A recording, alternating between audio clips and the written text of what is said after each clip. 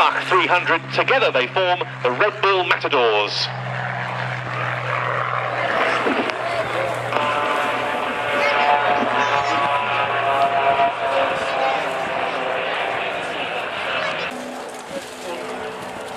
It'll be a line astern barrel roll to the left as the first manoeuvre.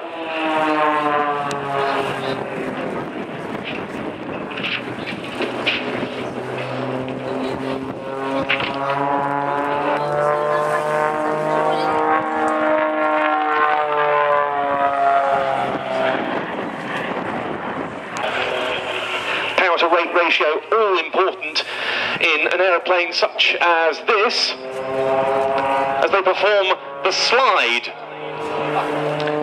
A boot full of rudder, and there the pull through, and they'll be pulling up on the B-axis to perform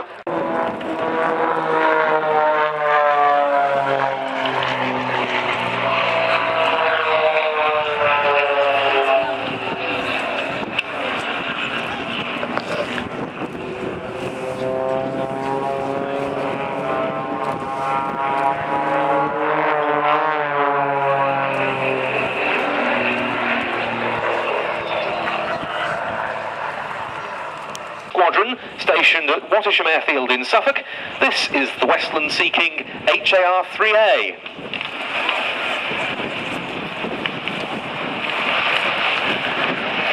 We see the simulated survivor has already fired his smoke grenade out there on the grass runway, and the Sea King will overfly the survivor, taking a look at their position before turning into wind and getting ready to perform the rescue.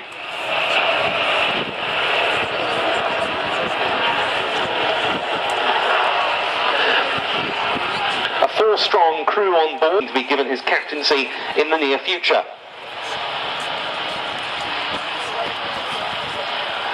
The Sea King descending now, and we'll be seeing the winchman being lowered on the cable. The winchman being Sergeant Mark Scotland. He's the newest winchman on the flight with 8 months' experience. He's a former Chinook helicopter crewman who served in Afghanistan. And operating the winch, together with the aircraft radar, Flight Lieutenant, the radar operator acts as the winch operator at the rescue scene. The winchman, meanwhile, is normally trained to paramedic standard, and he can supply immediate first aid and recovery services at the rescue site.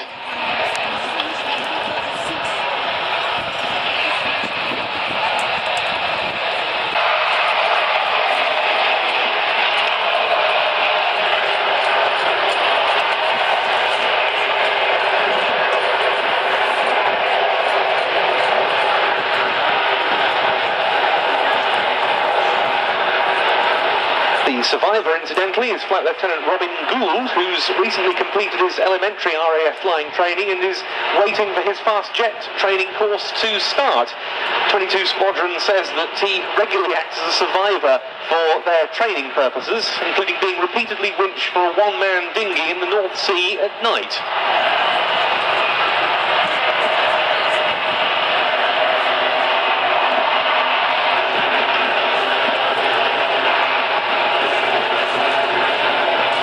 Two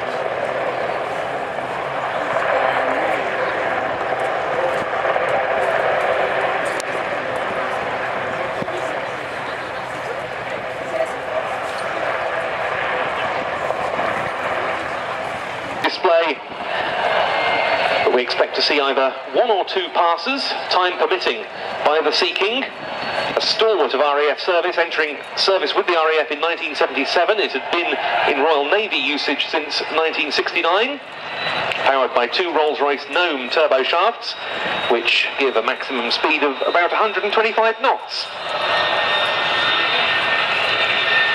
Of course, this type developed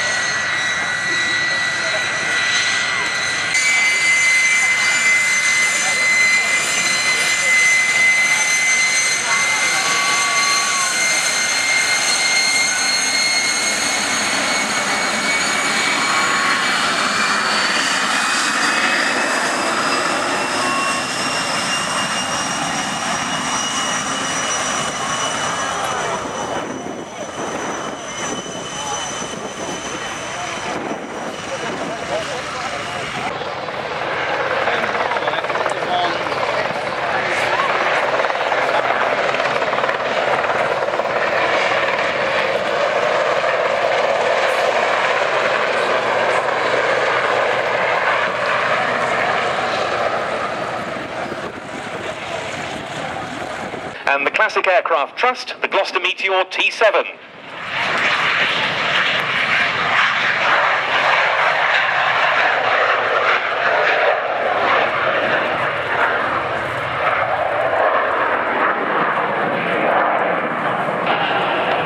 What a glorious sight against that blue sky. And doing about 400 knots there as he pulls up. For Airbus, the double-decker, right down to parasol-winged microlights. A man with a passion for aviation, and he describes the Meteor to fly as being a real honey.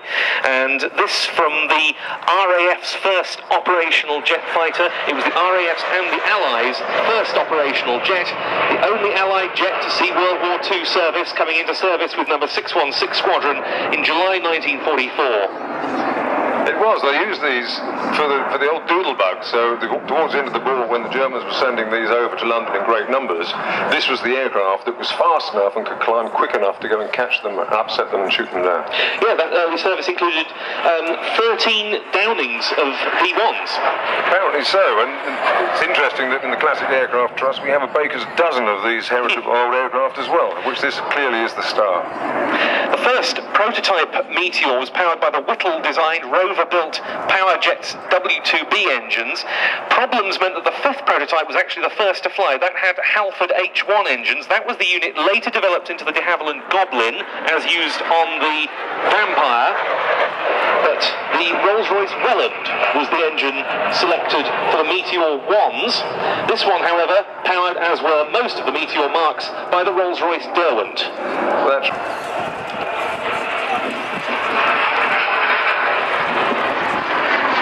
Modified Meteor F4s set new outright world speed records in... Came onto the circuit thanks in large part to the Meteor flight, whose dedication and work brought it back into the air, along with Air Atlantique's technical expertise and money, was in fact Dan's honey. And so it'd be interesting to see if this grows on him in the same way. The first air-to-air kills of piloted, I should say, aircraft by Meteors occurred in the Korean War with the Royal Australian Air Force, where number 77 Squadron took the type into combat. In the air-to-air role, the Meteor was no match for the MiG-15.